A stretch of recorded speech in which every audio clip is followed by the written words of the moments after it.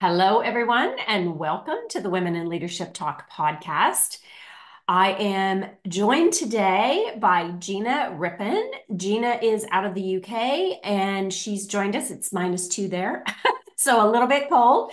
So we're gonna have a great conversation today talking about gender and the brain. This is a really interesting topic. I think our audience is going to find riveting. So I'm excited that Gina's here with us. So Gina, welcome. Thanks for joining us. Thank you very much for asking me. Yeah, lovely to have you. And I want to thank our audience. We really appreciate you chiming into the Women in Leadership Talk podcast. You know, our objective is to bring you really interesting and informative topics and interesting individuals that have, are having an impact in the world in some way. And hopefully this conversation will have an impact on you. So let me tell you a little bit about Gina so you know who we're actually talking to today. So Gina Rippon is a Emeritus Professor of Cognitive Neuroimaging at the Aston Brain Centre at Aston University. She is a past president of the British Association for Cognitive Neuroscience. Her research involves state-of-the-art brain imaging techniques to investigate developmental disorders such as autism. She's also researching issues associated with unrecognized females on the autistic spectrum. Her research involves the use of neuroscience techniques to explore social processes, particularly those associated with sex and gender issues.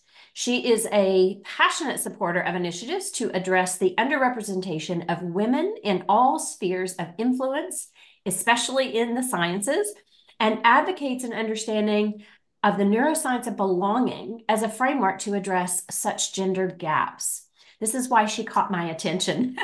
So I've been reading Gender and Our Brain, which is one of Gina's books. And this really, captured my attention because it's a lot about what are the differences in female and male brains. And so I invited Gina to join us today just to talk about some of her research and some of the myths and some of the opportunities for us when it comes to gender and especially for women. So Gina, welcome. Thank you so much for being here.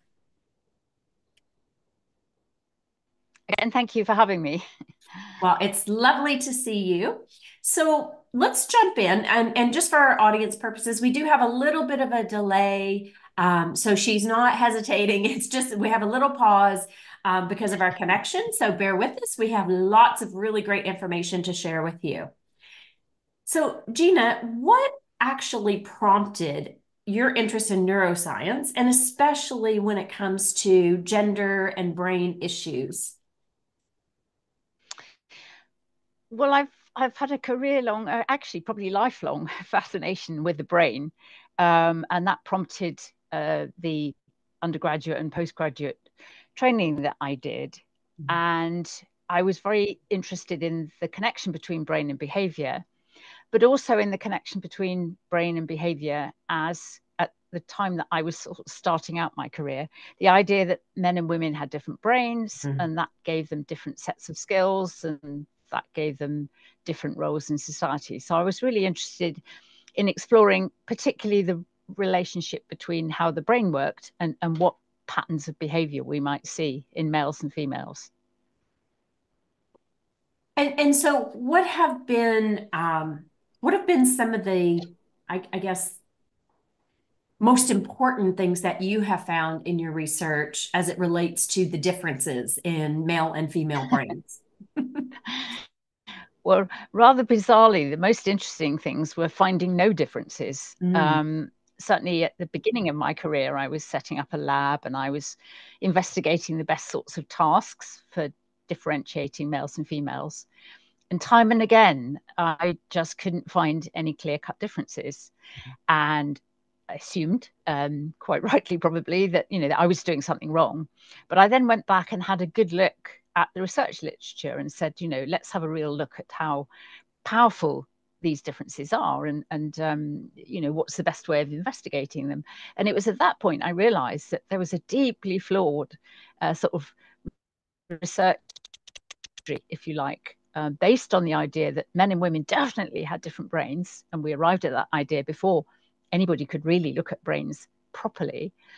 And the idea that men and women behaved differently, they certainly had different positions in society, and that somehow this was linked to their biology. So as a sort of biological researcher, I was starting, that was my starting point. And then I thought, this isn't as clear cut as the story we've been told. And so, Gina, why do you think we've been told that story that there is a difference between male and female brains?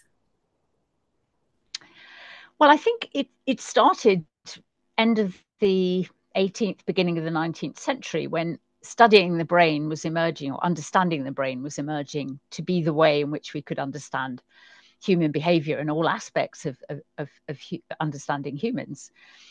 But the starting point was that males and females were definitely different. In fact, the starting point was that females were inferior to males.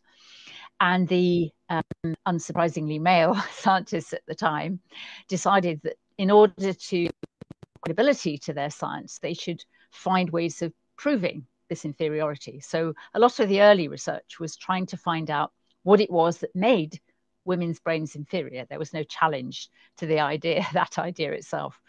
So obviously, hopefully, we've moved on somewhat from that. But it was that kind of hunt the difference agenda that had informed really the history of neuroscience right up to the advent of brain imaging at the end of the last century in the 1990s. Men and women had different brains. Let's find ways of measuring that difference, characterizing that difference. So I think we're looking at the consequences of an unchallenged myth, if you like. Mm-hmm. Yes. And there, I think we have moved a little bit away from that, but there's still such a long way to go, right? So in your book, Gender in Our Brains, you talk about this neurotrash. Can you tell us more about what does that really mean? And so our audience has a good understanding of what neurotrash is. Right.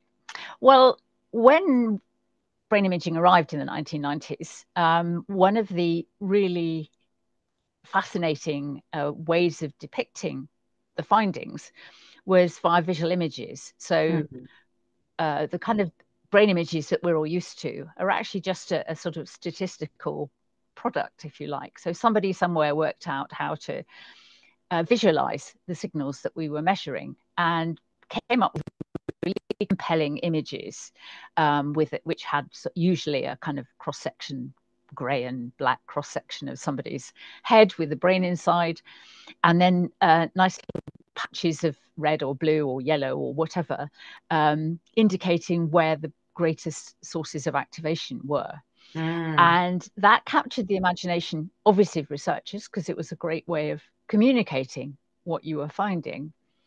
But it also captured the imagination of a lot of sort of what I call self-help gurus. So people who were writing a lot about men and women being different. Very often they were relationship advisors or careers advisors, etc.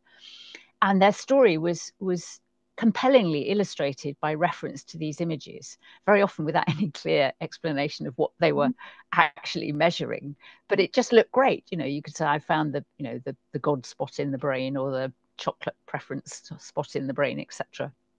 And there was a whole tranche of findings where people put neuro in front of everything. So you could have neuroaesthetics or neuro, but you could also have things like neuroarchitecture. So there was a big move to say there's a particular way in which you can make people happy, or you can particular kind of marketing, for example. So you just had to illustrate that when you were showing somebody the right, in inverted commas, advert, bits of their brain would light up. And I call that genre, and it's not just me, the Mars and Venus genre, very famous book, Men Are From Mars, Women Are From Venus. And that was about relationships in particular, but it sort of captured the imagination of marketing and just said, well, men and women are different. We need to target them differently, or careers advisors or educators. Everybody had this sort of fixed belief, which was unhelpfully illustrated by these images.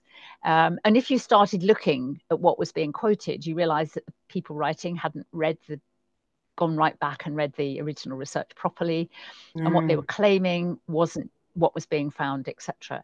So there was a lot of books like that, why men can't cry and women can't read maps, those kind of books, for example. And so it's really a nice argument, based, unfortunately, on a flawed premise.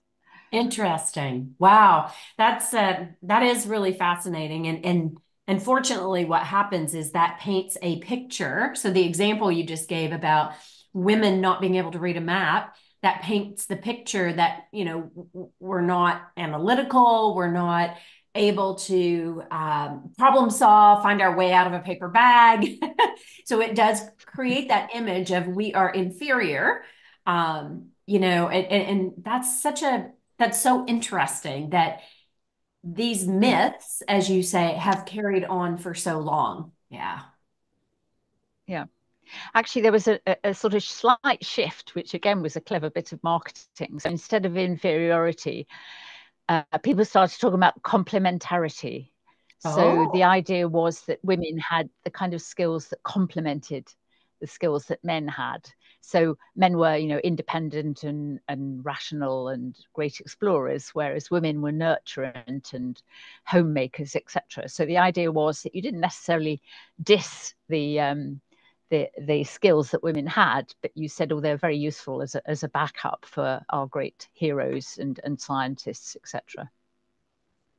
Oh my goodness, that's fascinating. And when you think about that, you can see how that would shift perspective as to how we view women and why we think women sometimes aren't capable to be leaders of, whether it be politically or from the sciences or corporate, when we absolutely have all the capabilities of, performing and holding these roles, and sometimes even better because we will, tend to challenge some of those myths as you're doing. Yeah. I think one thing I should probably say also is the idea that the term difference probably means something different to scientists than it does to the kind of public consciousness. So we assume different means quite distinct. So, all women are like this and all men are like that, for example. But when you actually look at the research, which is obviously, where I came in, you realize that there's a huge amount of overlap between the data that you get from women and the data you get from men. And that actually at a population level, the differences between males and females absolutely tiny, vanishingly small. And so when we talk about, women can do this, women are empathic and men are systemizers, for example, we have this impression that all women are empathic and we're not. not. And I think that's really unfortunate. That's a really great call out because we're not, right? We're not all created equal, and we have very different realities as to how we show up in the world. So, a lot of the neuroscience breakthroughs and binary distinctiveness are being challenged. So, what have you been able to discover through your research, and how has that progressed or developed over the past 30 years? Okay. Well, I think that probably also should say at some point that we need to think about whether we're talking about sex in the biological sense of the word, and whether we're talking about gender in the kind of social sense of the word. Because very often, again, a bit like the term different, they're not always clearly defined. And certainly nowadays, when people talk about gender, they may well be talking about sex. So we talk about gender pay gaps, for example, and gender reveal parties, heaven forfend. Whereas actually, these are really sex pay gaps and sex reveal parties, which might, of course, make you think of something else. But I think the idea is that we need to be careful how the terms are used, because particularly with respect to neuroscience, we know that is quite a significant distinction, because if we talk about gender and the kind of experiences, different experiences that people have based on whether they're male or female, they can change the brain quite drastically. And therefore, what look like differences because somebody is a man and somebody else is a female, is a woman, may well be because those two groups of people have had very different experiences growing up, and Right. that has shaped their brain. And that, I think that's an important. And I guess, I mean, you talked about binary distinctiveness, and I think that's really important because really the campaign that I've been on is to try and break this link between this, link of inevitability between your biological sex and your gender identity. And, I think that's what research has been showing. Yes, there are biological influences in terms of individual differences, but they are also shaped quite dramatically by the environment. So that's important to remember. And the whole idea is also that, of course, gender as a binary concept was historically linked to the fact that sex was binary. So it was assumed that you can only be male or female or masculine or feminine. And as we know, that's certainly an issue of debate today. Most definitely, most definitely. So what if we think about what some of the biggest problems are to solve currently as it pertains to gender, like how do we navigate that, Gina? Because it is a very complex. I think people trying to understand even, how do we even step into understanding it? And maybe share an example of some of those gender paradoxes that you're seeing. Yes, I mean, I think it's hugely important. And first of all, we need to start very, very early. I mean, I think that's an issue that we had never realized until very recently, how highly socially tuned even newborn babies are. Yeah. So we look at the world, we look at children growing up, and we say, oh, look how different boys and girls are. That must be because their biological differences. We don't realize that the gendered world that we live in, and I would make that as a statement of fact, is actually producing those differences. Yeah. And we need to be aware of that. And so I think that's something that we could tackle. To me, the only way forward, and it sounds paradoxical, is for gender to be irrelevant. So actually, it doesn't matter whether somebody's male or female. What, depending on the context, if you trying to employ somebody to do a particular task, what are the skills needed for that task, and who has those skills? But certainly get away from saying that, we want somebody who's logical or rational, etc.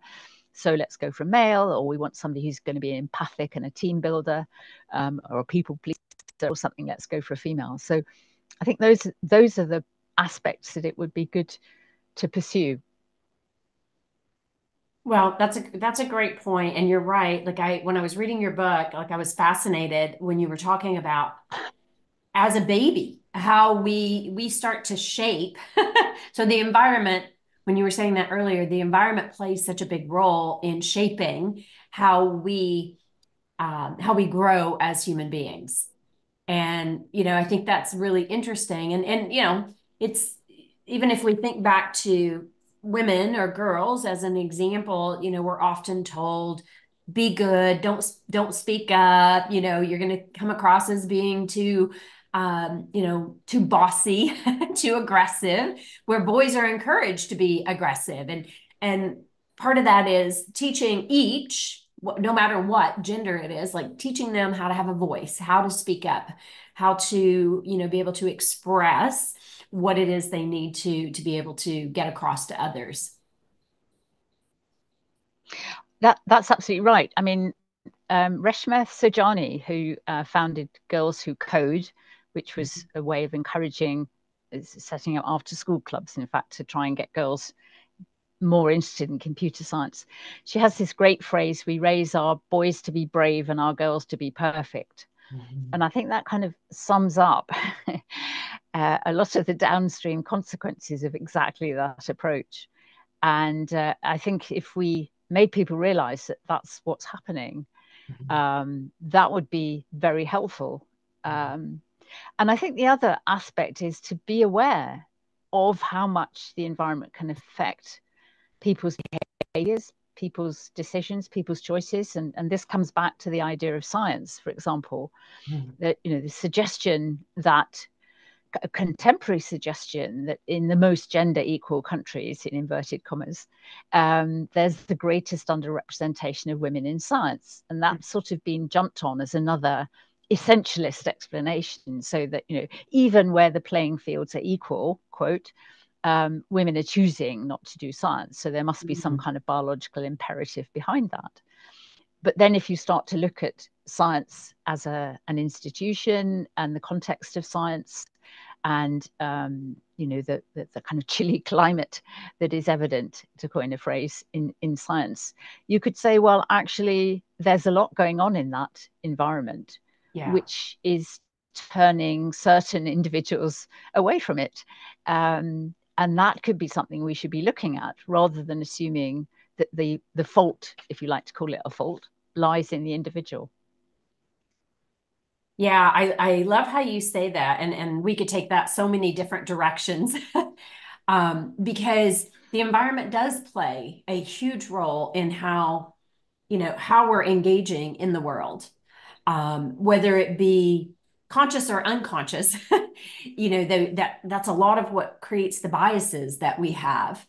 And this is the sciences, it's in technology, mathematics. I've started doing a lot of work, I work with a lot of clients in the technology industry, and I hear the same thing. So it's hard to find women to be in that industry, but it's not really. It's a male perception that it's hard to find women for that industry. And so it's, how do we encourage that at a young age and expose people to a variety of opportunities, right? And we're all going to gravitate to different things that we like. So, but if you're not ever exposed to it, then how do you know if you want to be in the sciences or the mathematics or technology or, whatever it may be? Yeah. And if there's a belief which will be evident to you from a very early age that people like you, in inverted commas, don't do science, then that will have consequences very early on, which will have kind of cascading effects as you grow up. And that's what we want to avoid. I think that's a key issue. Yeah.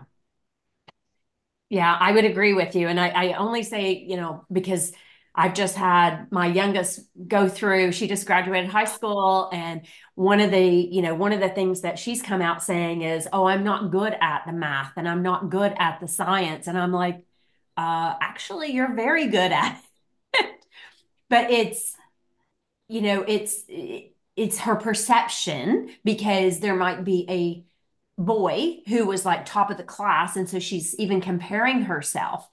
And so we have to encourage more of the yes, you are good at these things, and try different things and just see what resonates with you. Yes, I think that ties in with kind of girls the problem of perfectionism, because if they say, I go and give talks in schools and they say, oh, I don't like science, it's hard. Yeah. And when you say, what do you mean by hard? And they actually mean that you can get it wrong. And if their identity is embedded in the idea that they're a good girl and they get top marks, they don't want to expose themselves to something which they actually need to get wrong. They don't like the idea. So I think the perception of science is important, as well as individuals' perception of their skills. Yes, 100%. And I love how you just framed that, Gina, because, for our audiences, I want you to think about how many of us, are focused on this perfection syndrome. And this is male and female. And, when we don't get it right, we beat ourselves up. We do this internal dialogue of, we failed, and that's okay. Like, because that's how you learn, right? Science fails all the time, but then you try something different and figure out what does work, and that will evolve as time goes on. But that environment plays such an important role, because I'm the type mother who has always encouraged my children to try things, and yet they still come out and say, I'm not very good at that. And so it is helping them, hey, it's not about being perfect at it, right? So as an example, my daughter was making B's, but everything else she made A's in. So to your point, she was beating herself up because she wasn't making A's in chemistry or in functions and vectors. Right? So that does play a really important role in the perception of how we see ourselves. I think that's absolutely right. And I think that's very much a function, not just of the individual. It doesn't come from the person themselves. It comes from their environment. They're from social media, from adverts, from everybody. Parents talk about bringing up their children gender neutral. And I think, what kind of box did keep them in? Do they never go to nursery? Do they never watch television? Do they never play video games? Do they never get presents from well-meaning relatives, etc.? So I think the gender bombardment in the 21st century, in particular, has a huge impact on everybody. Yeah, I would agree with that. And we could talk forever on that topic, but I do want to, because I am cognizant of your time and I want to make sure we get to cover everything. So, of course, buying your book, I'm curious and fascinated with neuroscience and how the brain works and just, more about that. What happens with brain plasticity? Like we're told, oh, your brain is formed by the time you're X years old. And we know now that that's not really true. Like you can shift how you're operating. So maybe talk a little bit about that and even how routine skills have an impact on that brain plasticity. Mm. I think the sort of advent of the understanding of brain plasticity is probably one of the biggest shifts in neuroscience in the last 30 or 40 years, because it was assumed, that you were born with your adult number of brain cells, and that was what was going to carry you through life until the end of it. And nothing changed. And so there was a kind of fixed inevitability about the brain that you had, and therefore what you could do with it. And it wasn't until really the sort of, again, with the advent of neuroimaging, or freely available neuroimaging, that we realized that the brain changed a lot depending on what you did every day or over time. And this was a very important demonstration of the idea that we needed to get away from this kind of fixed essentialist view of the link between brain and behavior. So in the UK, there's some really nice studies done with taxi drivers. Black cab drivers in London have to do an amazingly complex task called the knowledge, which is actually learning, I think it's something like 10,000 routes within 6 miles of Charing Cross. Wow. In detail. And it takes about 3 or 4 years to actually acquire that knowledge before you can become a taxi driver, and lots of people fail. But what it has served as is a very useful experiment, because people have set up so that you could look at people before they trained as a taxi driver, while they were training, while they were operating as taxi drivers, and also interesting what happened when they retired. And you can see the way in which the brain changes as they acquire the knowledge and retain that knowledge while they're being taxi drivers. But once they retire and they're not using that anymore, then the brain changes disappear. So it goes to show that the experiences that you're exposed to, which could, of course, be gendered, for example, will change the brain. And so a brain that looks different, for example, visuospatial skills are supposedly a very robust difference between males and females. But if you actually look at the training opportunities that males and females have had, either gendered, so boys tend to play with construction toys and get given construction toys and play games with a kind of spatial element, etc. So if you take those kind of training opportunities into account, then the sex differences disappear. And I think that's a really important message. And I think understanding that our brains can change is very important, because otherwise people will just say, well, my brain doesn't work that way. And you can easily say, well, it could. Exactly. And that has consequences. Absolutely. And that's why I brought it up, because in the work that I do, I hear this often from executives where they'll say, well, I am who I am. I'm too old to learn or I'm too old to change. And it's like, well, you actually can. And if you want to, right? If you choose to. But there is this, again, it goes back to that ingrained conversations that we've had from early centuries on that, by the age of X, you've formed your brain cells and you're not going to change that. So thank you for clarifying that. And so that brings me to the question, just to wrap us up, like when we think about some of those deep learning systems, like what does that impact, especially now that we have AI coming in? What data is being input to AI and how will that impact both gender and the brain?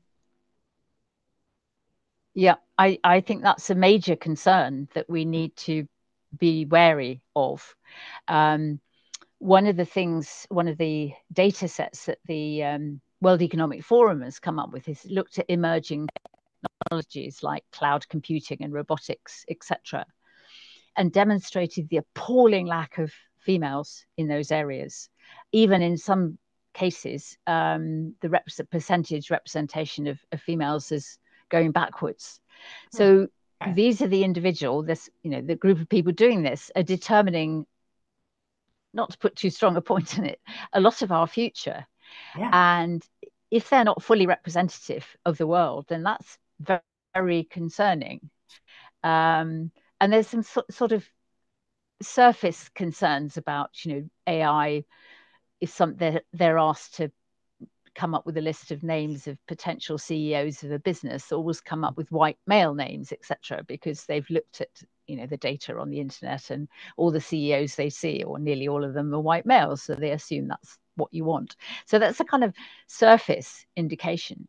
But I think it's much more serious than understanding all sorts of things, not just based solely on gender, but things like lived experience. How do people live their lives? What do their days look like? And how might we support that, or even prevent that, if you like, with AI solutions? And if those lived experiences aren't being examined fully, then the solutions that are arrived at are only going to support quite possibly a very small proportion of the people whose lives are being governed by AI. Yeah. That's my concern. And I that's why I wanted us to talk about that, because if what you're putting in is not representative of the masses, it continues to perpetuate this idea of what we started with in the 18th century, that women are inferior, men are superior. We're just compounding those issues and not looking at what's actually the day in, day out of people's lives. And the way I see that is we're doing more harm than we are good, even though the intent of AI is to do better. So yeah, it is concerning. Yeah. Okay. Well, Gina, yes, that's right. And I, yeah, okay. Go ahead. No, go ahead. Please finish what you were going to say. No, I was just going to confirm what you said, and to say that it's a continuing argument, if you like. It goes right back to the 18th, 19th century. It's just couched in different terms, and it's based on a stereotypical perception about differences, which science doesn't support. And as a scientist, or any scientist, we should draw attention to that and say, this is actually not how things are. And if you're designing our future based on this stereotype, then we need to stop and think and be very careful. Yeah. Yeah. Slow it down because we're moving so fast that I think a lot of those nuances are being missed, which is concerning, very concerning. Yeah. Well, Gina, thank you so much for, joining us today. This has been a great conversation. To our audience, I would, encourage you to pick up some of Gina's books. The one I showed you earlier, if you're looking at this from a visual perspective, it's Gender in Our Brains. If you're listening from an audio perspective, Again, that's Gina Rippon. I think that, you've highlighted a number of things from your research that sometimes it's easy for us to bury our heads in the sand. And we're at a place in our world where we can no longer bury our heads. We have to be paying attention to what creates some of these systemic biases and barriers that are taking place in our world. And you've given some really great examples today. So thank you so much for that. Well, thank you for having me. Well, it's been a pleasure. And just let me say thank you to our audience for being here today.